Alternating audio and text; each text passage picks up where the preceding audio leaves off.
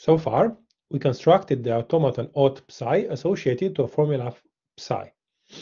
Now we move to discuss the correctness of this construction, namely, show that it satisfies the desired property mentioned before, that the language accepted by this automaton corresponds to the traces that satisfy the formula. More precisely, for any set of states S, labeling function L, and infinite sequence of states pi, we have that pi satisfies psi if and only if auth psi accepts its corresponding atom set trace. We must prove an equivalence, an if and only if statement. First, we prove the left to right part of this equivalence. So let's assume that psi satisfies phi. Let's say the trace pi consists of the states S0, S1, and so on.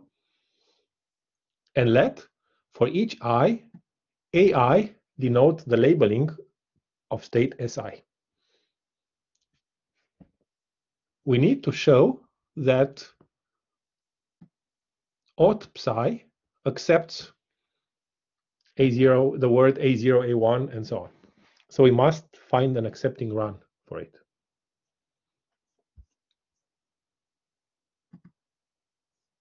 Our run will actually be K0, K1, and so on, where Ki consists of all formulas in the closure of psi that are satisfied by the ith suffix of pi. So why is this a run?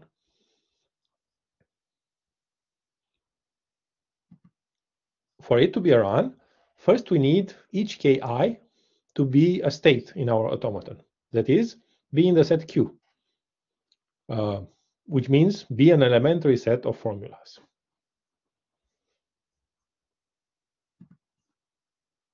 This can be checked using the properties of formula satisfaction. Remember that the properties that define what elementary means mimic the properties of satisfaction. Then we need K0 to be an initial state, which is immediate, applying the definitions and using that pi satisfies psi.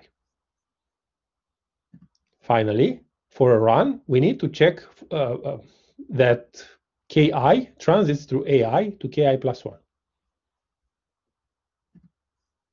And this can be checked from the properties of formula satisfaction, also using the expansion laws for always, eventually, and until.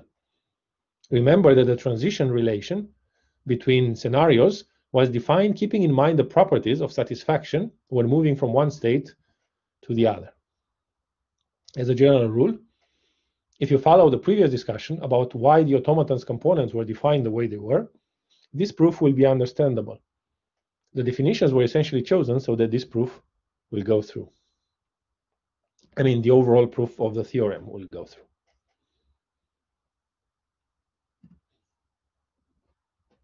And for K to be an accepting run, we will need that it visits calligraphic F infinitely often. More precisely, the sets in the accepting sets in calligraphic F infinitely often. This again follows from the properties of satisfaction and the way calligraphic F was defined, keeping in mind that the long-term behavior of the temporal connectives was considered in the definition of calligraphic F. For example, let's take eventually. What we need to check is that if eventually phi is in the closure, then for infinitely many i's, eventually phi being in Ki will imply that phi itself is in Ki. And this is true because for any I where eventually phi holds, there will be a j further up in the future where both eventually phi and phi will hold. Please take it as an exercise to prove the last statement. This concludes the proof of the left to right implication. For the other implication, we assume the automaton has an accepting run K0, K1, and so on for the atom set trace of pi through L, which we denote by A0, A1, and so on, by taking AI to be L of Si. What we need to show is that pi satisfies our formula psi. We're actually going to show something more general. Instead of assuming that K0, K1, and so on is an accepting run, we will generalize the statement by not assuming that the run must start in an initial state, which meant that K0 contained our formula psi, but that it starts in some state K0 that contains some formula phi in the closure of psi. So what we do is relativize the statement from our fixed formula psi to any formula phi in its closure. And we also strengthen the implication to an if and only if.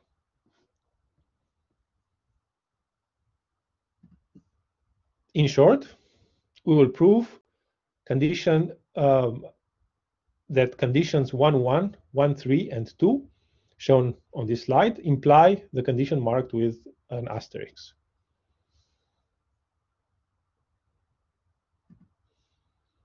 Please test your understanding by reflecting on why this last statement is more general than the statement we wanted to prove in the first place.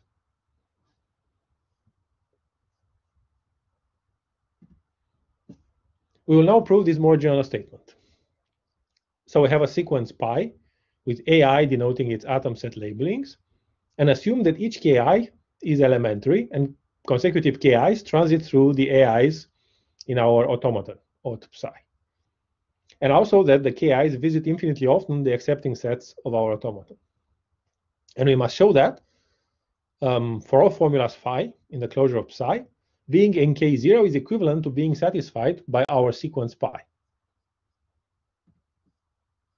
We prove this by induction on the structure of phi. Here are some representative cases. If phi is an atom P, we have the following chain of equivalences. Belonging to K0 means belonging to A0 for P. By the way, the transition relation is defined. Remember that some Ki transits somewhere through some AI, just in case AI consists of all atoms in Ki. This is by definition of the transition relation. And this gives us what we want by the definition of the satisfaction relation. So we started with P, with membership of P to K0, and show that this is equivalent to satisfaction by pi. And our proof of this case is done. This was an easy case, but in a way, this case is characteristic to part of what needs to be done in every case. We apply the definition of the automaton's various components. Here, we use the definition of the transition relation. And then the definition of satisfaction for that particular type of formula. The other part that will be handled in the other cases will be the application of the induction hypothesis. So far, this was a base case, so no induction hypothesis here.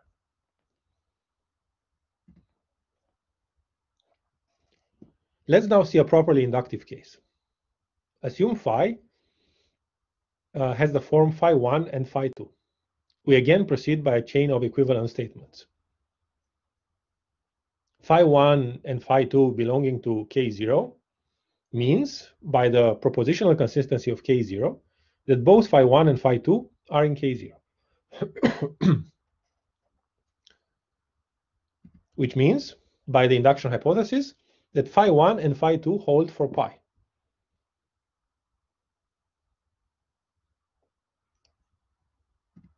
By the way, to test your understanding, please pause now and ask yourself, why is it okay to apply the induction hypothesis here? Of course, this is the essence of the induction method. We assume what needs to be proved.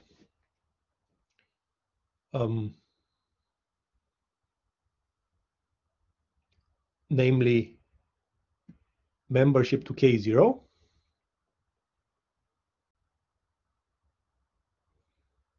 is equivalent to satisfaction by phi. We assume this for the smaller formulas, phi1 and phi2. This assumption is called the induction hypothesis. And now we are in the process of proving our statement for the larger formula phi, which is phi1 and phi2. So back to our proof, we just apply the induction hypothesis for phi1 and for phi2. Now we apply the definition of satisfaction to obtain that phi1 and phi2 holds for pi, and we are done. We started with membership to K0, and again proved by a chain of equivalences that this is equivalent to satisfaction by pi.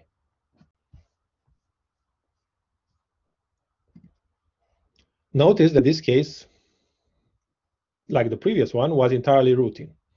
We just it's just that we additionally apply the induction hypothesis. So we just apply the definitions and the induction hypothesis. And the same proof will work in the same way for all propositional connectives.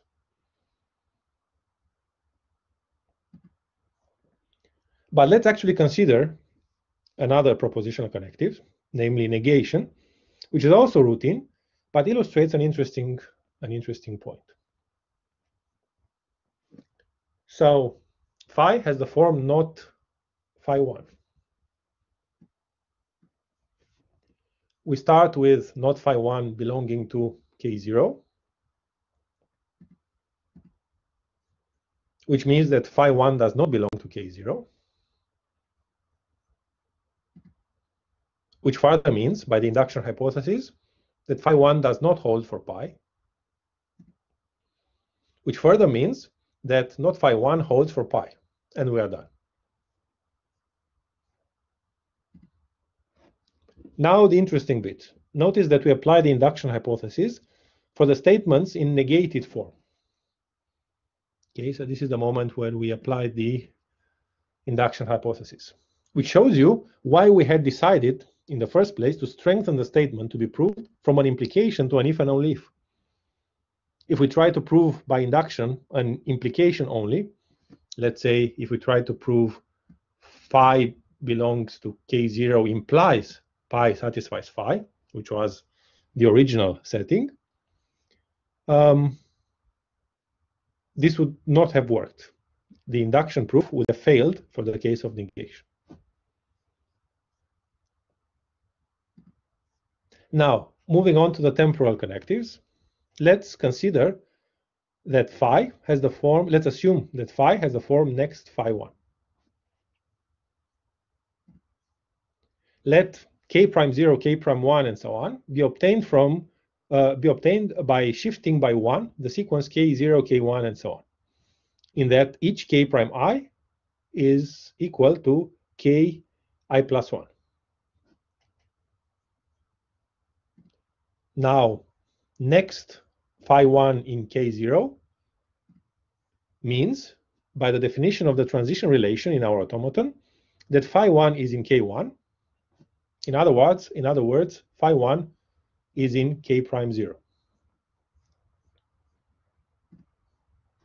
Furthermore, by the induction hypothesis, mind you, apply to K prime and the one suffix of pi, not to K and pi, we obtain that phi1 holds for the one suffix of pi, which further means, by the definition of satisfaction, that pi satisfies next phi1, and we are done. So one thing to note in this case is that we apply the induction hypothesis correctly for a smaller formula, phi1, but with different parameters, k and pi, obtained by modifications of the original k and pi. This flexibility was necessary in order for our argument to work. Let's consider one more case, that of phi being of the form eventually phi1 for some formula phi1. Here, we will need a similar flexibility, a similar amount of flexibility when applying the induction hypothesis, as in the case of next, discussed before. But we don't know in advance how much shifting of the sequence of states k will be needed. So we define shifting by j for any choice of j. We add j as a superscript, to k to indicate that we have shifted k by j positions, thus starting at position j. This is really the j suffix of k, just like pi j denotes the j suffix of pi, where by k, in this context, I mean the actual sequence, k0, k1, and so on. So instead of repeating k0, k1, and so on, I just say k. We have the following equivalences. Eventually, phi is in k0, if and only if there exists some j such that phi1 is in kj, which means that phi1 belongs to kj0, which is the item on position 0 in the j suffix of k. Applying the induction hypothesis to the j suffixes of pi and k, we obtain that the j suffix of pi satisfies phi1, and this is for some j. But this really means that pi satisfies eventually phi1, and we are done.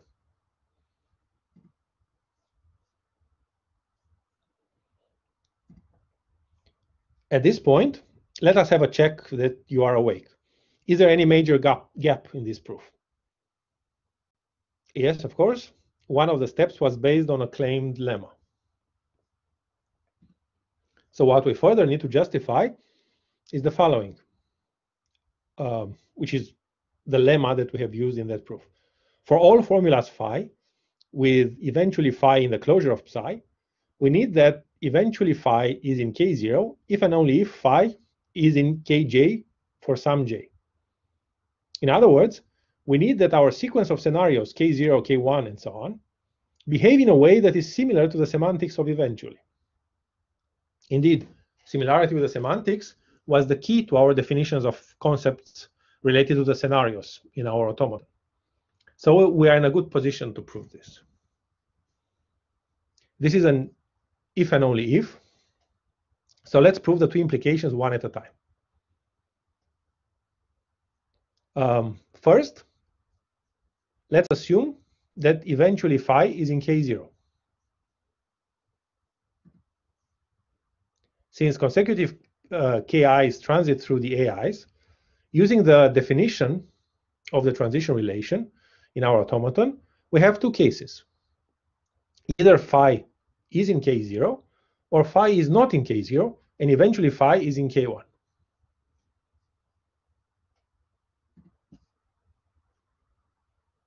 A note here.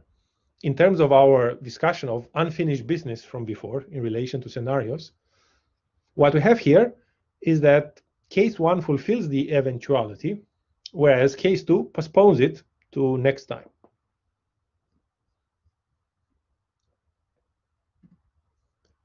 Now, if case 2 holds, meaning eventually phi is in k1, then we apply the same reasoning for k1 and obtain two cases.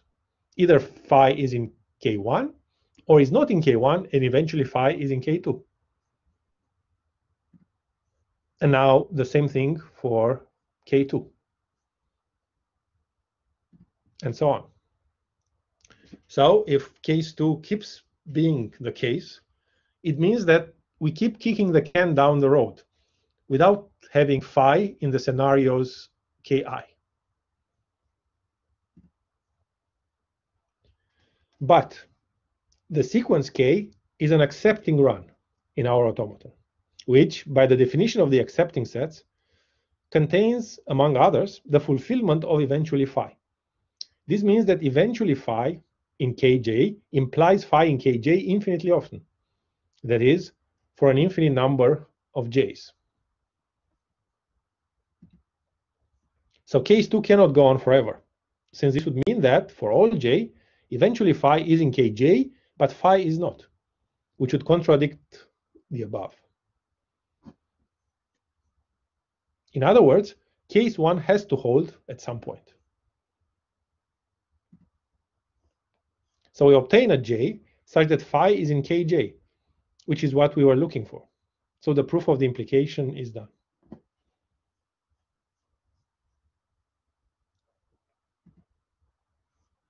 For the implication in the opposite direction, we assume phi in Kj for some j. Since Kj is elementary and therefore temporally consistent, we obtain that eventually phi is in Kj. Now we distinguish two cases, depending on whether j is 0 or not. If j is 0, then there's nothing to prove. If j is greater than 0, let j prime be its predecessor. We apply the definition of the transition relation to obtain that eventually phi must also be in Kj prime. Indeed, remember that the transition relation of our automaton incorporates the idea of consistent transitions between the current and the next scenarios. In our case here, say Kj prime is the current and Kj is the next scenario. Then eventually phi could not appear in Kj out of the blue, but must have already been in Kj prime. This is in the nature of eventually. So what we did is argue that from eventually phi in Kj, we obtained that eventually phi is also in Kj prime for j prime, the predecessor of j. And we can keep repeating this argument. Clearly, j cannot decrease forever without becoming 0. So at some point, we must have case 1.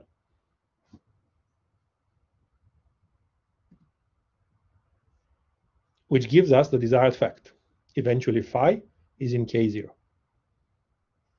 Okay, so this concludes the proof of the lemma.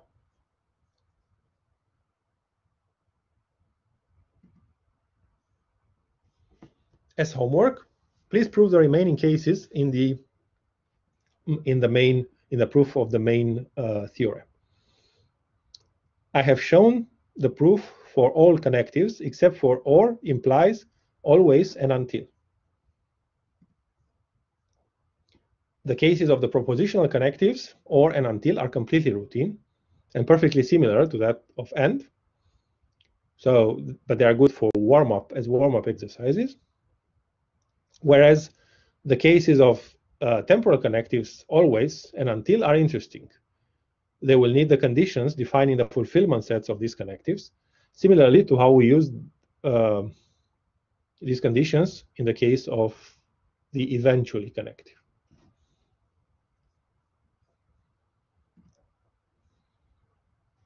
Okay, to recap what we've done so far. For any formula psi, we defined aught psi, the GNBA, generalized non-deterministic Buki automaton, associated to psi. And about this automaton, we proved that satisfaction of psi by a sequence is equivalent to the automaton accepting the atom set trace of this sequence. This allows us to say that the automaton aught psi mimics or simulates or encodes the semantic behavior of a formula psi.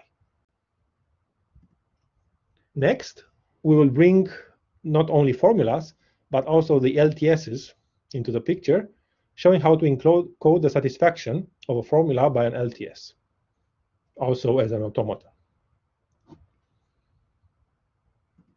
And finally, we'll show how this encoding allows deciding the satisfaction relation.